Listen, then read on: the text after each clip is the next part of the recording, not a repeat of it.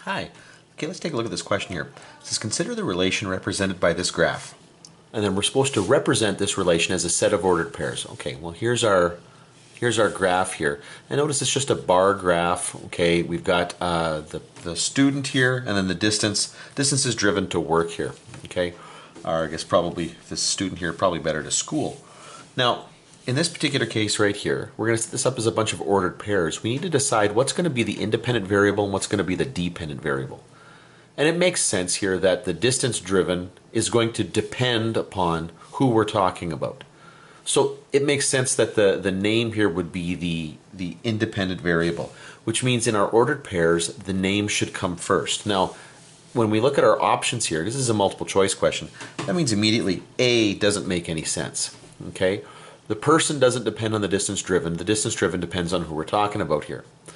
So now all we got to do here is identify kind of who lines up with what. Now, already with Jody here, we should be able to identify actually between the, we're going to be kind of try to be a little bit more strategic here.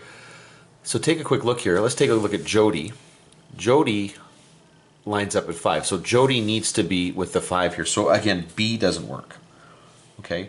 Now, once we move beyond that, let's take a look at what separates C and D here. So yeah, those are the same. Those are the same. Tom, okay, right here, Tom and Tony. Well, look up at the graph here. There is no Tom. It is just Tony here. So it can't be C. There's no Tom. In which case, it has to be D. And so there's the answer to our first question.